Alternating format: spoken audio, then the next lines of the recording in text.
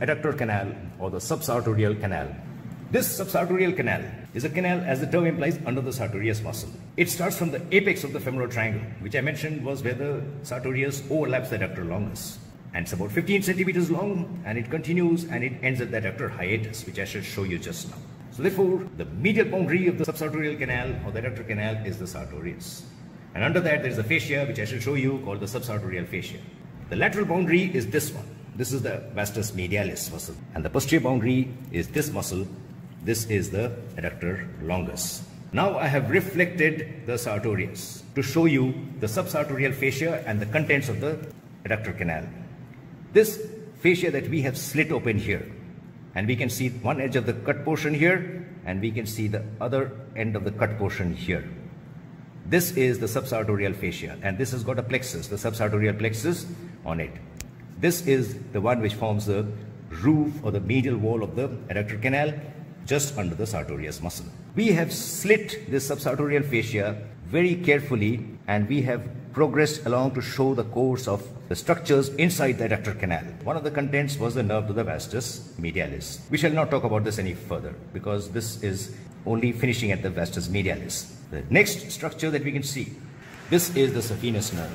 The saphenous nerve runs in this adductor canal, and we can see as we trace it further, at one point it emerges from the subsartorial canal, and we have retained the subsartorial fascia in this portion just to show where it comes out. So till this much it is inside the adductor canal. So this is the saphenous nerve.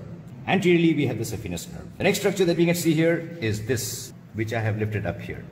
This is the femoral artery, and this is the femoral vein. And to show it the same thing again here, this is the femoral artery, and this is the femoral vein. So therefore the most important contents are the nerve to vastus medialis, saphenous nerve, femoral artery, femoral vein.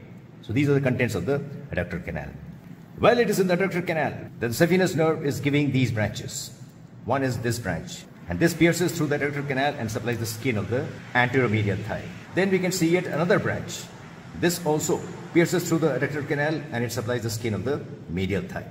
Then we can see, as I mentioned, this saphenous nerve passes out of the adductor canal, and we have lifted up the other end of it. We have purposely retained a little bit of the subsartorial fascia to show you the exact location where we see the saphenous nerve is coming out.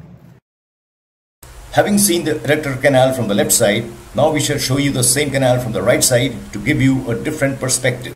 The adductor canal. For that I have replaced back the sartorius here on top of the adductor longus. The adductor canal starts where the apex of the femoral triangle starts, and it goes and ends at the adductor hiatus. Therefore, to see that, I have reflected the sartorius, and this is the location of the adductor canal. So what do we see in the adductor canal? First of all, we see this new structure here. This is the saphenous nerve.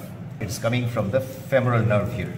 This is the longest cutaneous branch of the femoral nerve and the only branch which goes outside the thigh, and this runs in the adductor canal, and we can see it very clearly here along its full length.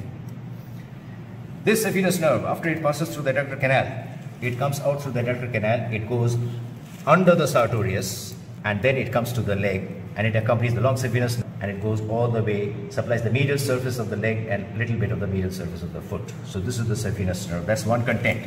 The next content is this is the femoral artery, and behind that the third content is the femoral vein, and the fourth content is this nerve here. This is the nerve to the vastus medialis, which is this muscle here. So these are the contents of the adductor canal. The adductor canal is bounded by the sartorius medially. Under that there was a subsartorial fascia which has been removed. Laterally it is bounded by the vastus medialis, and posteriorly it is bounded by the adductor longus, and behind that by the adductor magnus. I shall trace my finger along the femoral vessels, and as I trace my finger, we can see that it is disappearing in one place. This is the adductor hiatus, and my finger has now gone into the popliteal fossa. If you look at my finger, you will find that medial to my finger is this tendon here. This is the adductor tendon, which is the hamstring component of the adductor magnus, coming from the ischial tuberosity. And lateral to my finger is the rest of the adductor magnus, which is the adductor component of the adductor magnus. So therefore the adductor hiatus is an opening between the hamstring and the adductor component of the adductor magnus, through which the femoral artery and the femoral vein passes, and it goes to the popliteal fossa, and there it becomes known as the popliteal artery and the popliteal vein. So that is about the adductor hiatus, which is the termination of the adductor canal. That's all for now. Thank you very much for watching. Dr. Sanjoy Sanyal signing out. Please like and subscribe. If you have any questions or comments, please put them in the comment section below. Have a nice day.